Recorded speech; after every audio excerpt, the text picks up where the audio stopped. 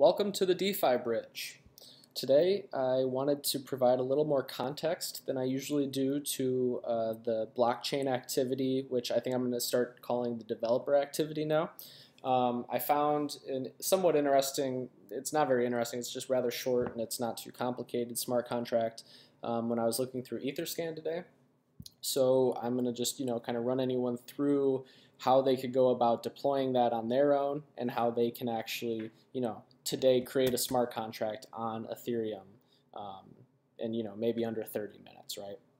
So the basic tools that we're going to use, we're obviously using Ethereum. We're going to connect to Ethereum, and we're actually going to use the testnet, one of the testnets. So Ethereum has numerous test networks, right? Here's the main. And it's got Robston, Kovan, Rinkeby, and Gurley, and then you could create other ones, right? But we're going to use Robston for right now. So you select it there, and that's how you connect with Ethereum. We're going to use remix.ethereum.org. This is all you got to type in here to get there, which is an IDE, so it's a interactive development. I'm guessing the E stands for experience or environment, probably. Yeah, environment. So what I'm going to do here is I found this address, or this contract, and I'm actually going to bring it on over. Now this contract, which I'm going to show you here in just a second, this one on Ethereum is actually holding 705 Ether. So I'm not saying that this smart contract is perfect or that it should hold anyone's Ether in it. I'm just showing you simply how you could go about deploying a smart contract on Ethereum. So this might have some kind of a bug in it, or it can be exploited somehow. So don't put any money you can't afford to lose into it, but it's worth trying out, and especially on the testnet where you can get free testnet Ether using faucet.robston.be, which I'm going to have in the description below on the YouTube video. So you would just put in your address, like this is my address right here, copy to clipboard. Now I just did this earlier, so I would just go like this and then send me 10 test Ether, and it would typically go. It's going to say I can't because I just did it 10 minutes ago. But so you'd use that to get a little bit of test Ether to play with, and then come over here to Remix. And I think I copied this. I think I did. So I'm going to go ahead and I'm going to open up a new file. Then I'm going to call it lock1.sol. So SOL stands for Solidity. I'm going to create that. And then I'm going to copy in, oh yeah, because I did my address. Okay, so I got to come over here and copy just from Pragma down there.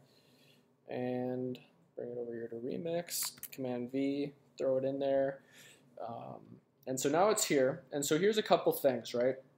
So I mentioned you could be on testnet, so we're on testnet right now. Like you could be on mainnet, if you want to use real Ether to deploy this and to put into a smart contract, you can more than easily do it on mainnet using these tools as well.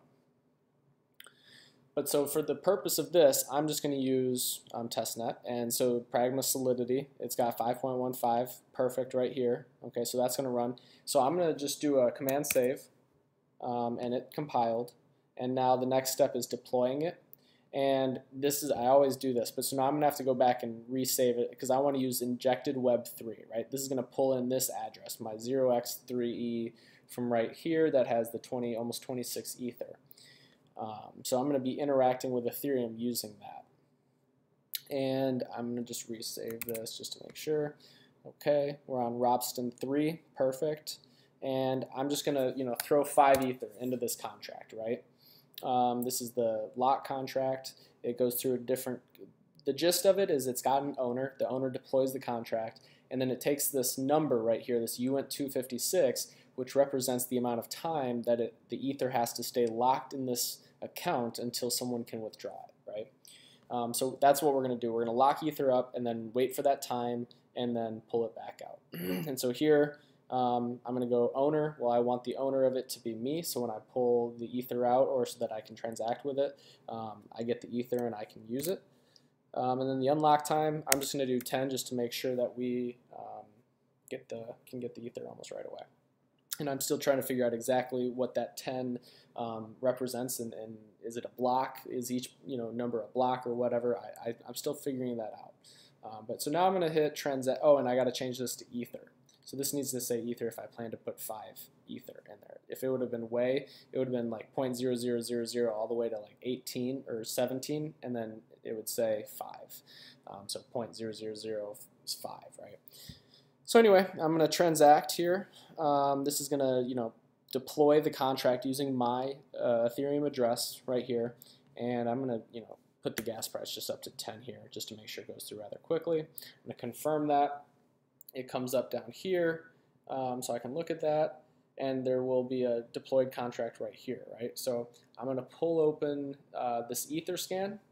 Soon enough, this will be ready to rock, and we can see it. But for right now, we can just pull this down and say. So now, when this goes through, yeah, the from is my address. So I created the smart contract. The contract address lives right here. So I'm going to click on that, and it brings me over here, and look at that, 5 Ether in the contract. And it was created. So now it's just, I'm waiting for those, 10, whether it's 10 blocks or 10 seconds, whatever it represents, milliseconds, to withdraw, which I'm going to do by hitting transact. So I'm going to hit transact right now. We'll see what happens. I'm thinking, so it's going to do a fallback, and I'm thinking it's going to go through and it's going to give me my Ether back. Let's see. And we can easily look at this. So this was the smart contract. This is its page, its ledger.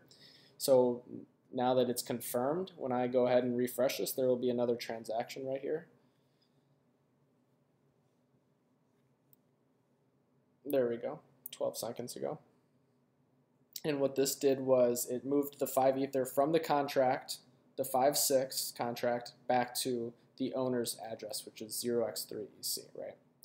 Which is me. So now, theoretically, or hypothetically, what I did there was I put 5 Ether into a contract, let it sit there for a little bit, and reasons for having something like this, it could be like an escrow or a trust or a will or something like that, where you specify when someone can then go and withdraw this money. And but for this purpose, just to show you both sides, I just put 5 Ether in, 5 test Ether, and then pulled it back out, right? And now so if I go back to my account, I don't have 20 point something. I have 25.99 minus the gas costs. So everything takes a transaction fee in Ether, so just know that. So like when you go and try this on your own, you have to deploy with something that has Ether. So use the testnet faucet to your advantage.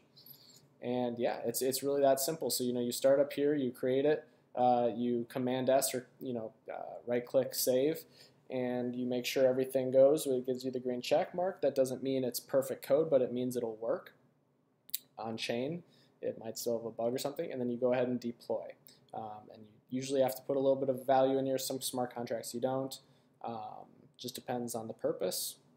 And yeah, and that's it. So hope you guys like this video, and I hope you go ahead and try something like this out and deploy something on a testnet and see what Ethereum's all about. All right.